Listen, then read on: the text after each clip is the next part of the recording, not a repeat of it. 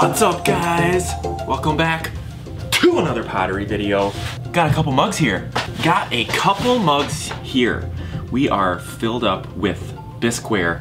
So, Mocha Monkey logo mugs to be used at the coffee shop. We got 12 ounce, 16 ounce, 20 ounce, and now we finish them, we glaze them.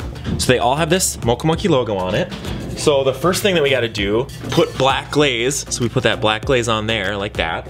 And then we take a clean sponge and we wipe them clean so then they look like that. And then we will take wax and wax on the top of that so then we can dip them in the glazes. We got a lot of work. It's definitely more than one kiln load. I think I max out at about 40 to 50 mugs per kiln. And this is more like, what is this, like 90, 80 something? So I ended up with a lot of 12 ounce mugs and a lot of 16 ounce mugs, and then there's only like 10, 20 ounce mugs. And I'm kind of measuring them just based on, like, I'll pour some water in there and then I'll pour 12 ounces and then I know that it's gonna shrink another like 4 or 5%. So I wanna make sure that there's room on the top there. So this giant project continues. This is part 2. If you haven't seen part 1, how we made all these mugs, go check that out right now. It's in a link up here. Shink, shink, shink, shink, shink. Do it. Let's get wild. Cheers. Black glaze. Got a somewhat clean sponge, and we got a glazing sponge. Take our mugs with the logo in them. Mix that up. We'll put that black glaze in there. Just make sure that it gets in all the little crevices. There's like little coffee beans in our logo, so we want to make sure that they get in that. And then typically I'll just do a bunch of them. So I shall speed up through this. Now we got our glaze, and it's on there, and it's dry. So we're gonna take our sponge with some water, clean that up so it's nice and clean, and then we shall reveal what is underneath.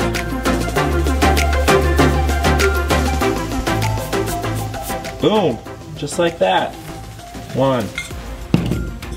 And then I just make sure that you're using just the clean side of the sponge. Then every once in a while you gotta clean your sponge off.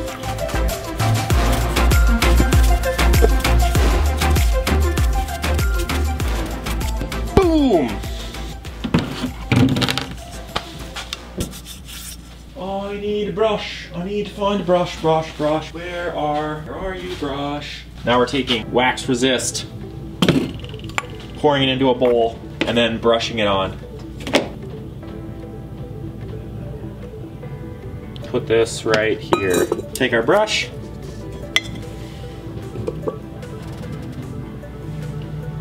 And then paint that wax on. So this will just make sure that there's no, when we dip it, the glaze will not stay on the logo. And I could wax the bottom if I want, but I have this signature and this little monkey stamp that I want to get glaze inside of, so I'm just gonna dip it and then just use a sponge to sponge off the bottom. And then this one I feel like just has a little too much black glaze on it, so I'm just gonna wipe that off again. Let that dry for a second. There we go. Wax on, and the kiln burns the wax off. Wax on, wax off. So now I'm taking these mugs and dipping the top in a cone 6 black.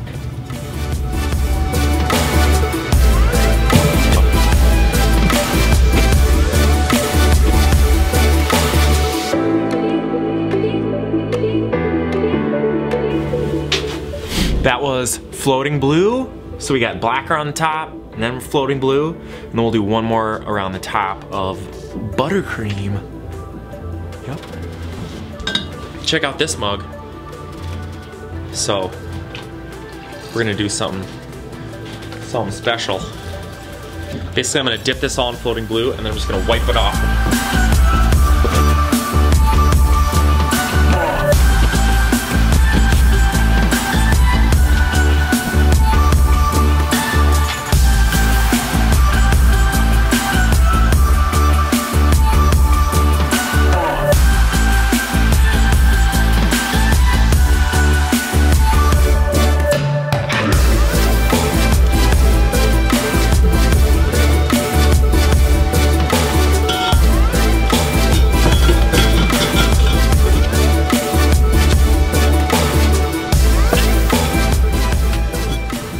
friends, so we got our first batch of mugs in here. There's probably 20 ounce mugs, and then there's probably like 30 12-ounce mugs. And then we got some recycled coasters on top there, because those are thin and they take up little room, so we can fit lots of those in there. So we're gonna start this, fire this up to cone 6, cone fire. We're gonna not preheat it. Cone 6, enter, speed, medium, enter. Hold for 0 time, and then press. It's 54 degrees in here right now.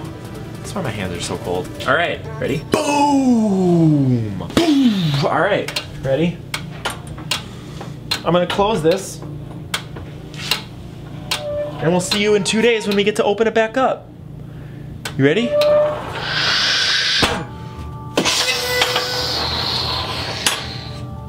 It is 2 days later, and the magical kiln has done its job. It got up to 2232 degrees in 9 hours. Now it's at 91 degrees, which means we can open it. Let's do it! I'm so excited. Best part right here, the whole pottery process. So we're not gonna do this like a normal kiln opening, because there's just a ton of Mocha Monkey logo mugs in there. We're just gonna unload everything and put it right on here. How do you feel about that? Little more intimate right here. Ready?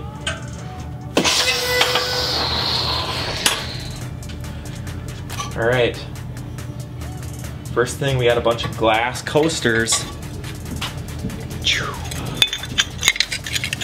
Glass, these are white, so the matte white with the white in there looks very, very nice. So far, none have broken like that. I like when things don't break a lot. I like it a lot when things don't break. So I'm doing this new glaze technique for these where I put my fingers like right here, and then I just do a little circle so that the outside gets glazed but the inside stays unglazed, so then the white. And I really like it. And then the fingerprints, I took this from Joel Jericho. He inspired me to try that out. But then I think it looks really good. And then everyone's like a little bit different. And they're different enough that it wasn't like I was trying to be the same. Yes. Oh man, I'm getting better at those. I'm getting good. I'm getting less breakage. Oh boy, those are just so, I just can never get over how cool that is. I love it. I love it. Some blue ones. You know, I decided that I really like the kiln unloadings because it's hard for me to just sit down and like start talking to the camera about random stuff, but I am really good at that when I'm unloading a kiln.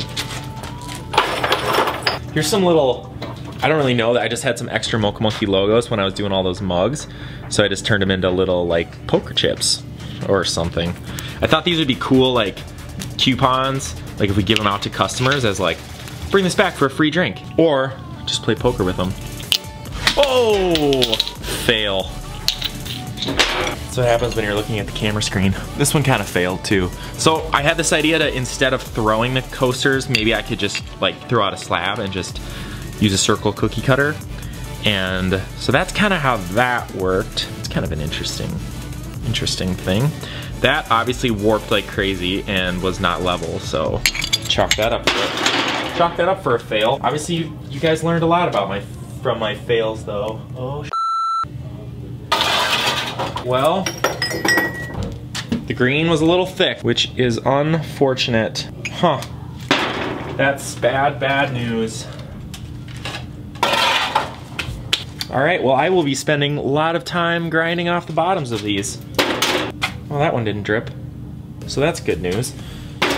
I'm getting like one little big drip. One little big drip. Ah, cow. I mean, it's okay, I guess, because I'm not selling these. We're just using them at Mocha Monkey, so. But seriously, like, I did not expect it to drip that much. Dang it.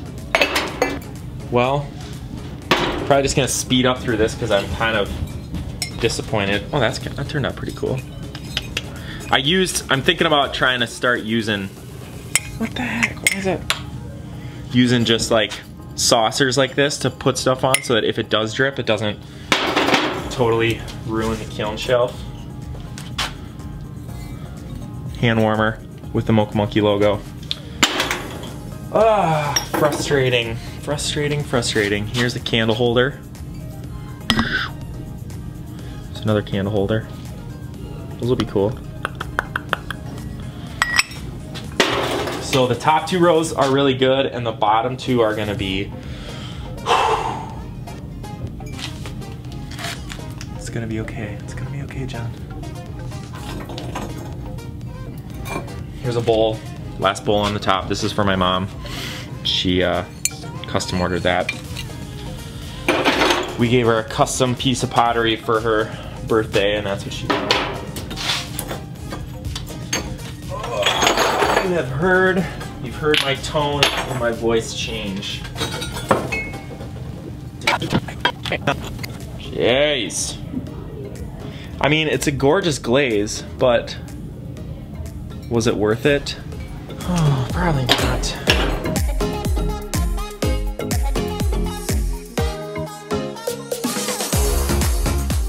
All right, so those are the 12-ounce mugs that had obviously too much glaze, and now here are the 20-ounce mugs, and these are in blue. So I'm pretty confident that these will be much less crazily drippy. Oh, that one didn't drip. It would have been really nice if they all would have been exactly like that, but that green must have just been too thick. Too thick, thick, thick. Check out that mug. That's cool. Got a little drip. Man.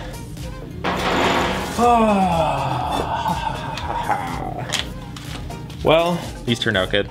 So now I gotta pour some water and make sure that these are like 12, 16, 20 ounce. Nothing ruined. It's all a learning.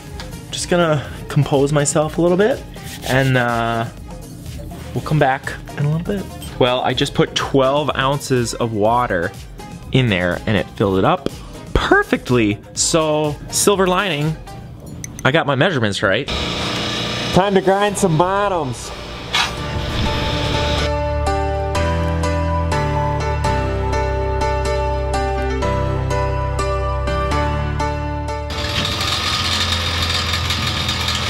Definitely need to bolt that thing down. I like to move it though, so. Well, at the end of the day, we had a lot of pots that dripped.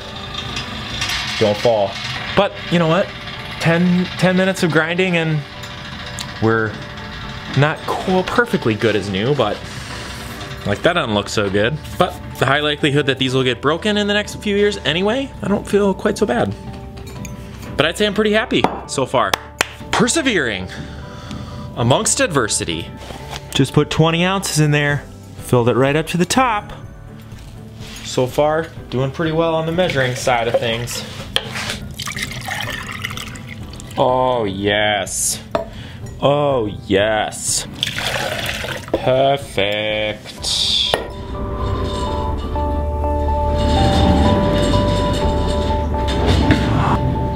All this stuff is going up on Etsy right now. Go check it out over on the Etsy shop. I don't know how long stuff will be up on there, but we got like 20 or 30 pots up on the Etsy shop. So go check them out. Here's a few. We got coffee pour overs, got a couple candle holders, got some custom Mocha Monkey mugs that you've been watching me make that we just took out of the kiln. Thanks for joining me in today's video. Glazing, unloading, all that stuff.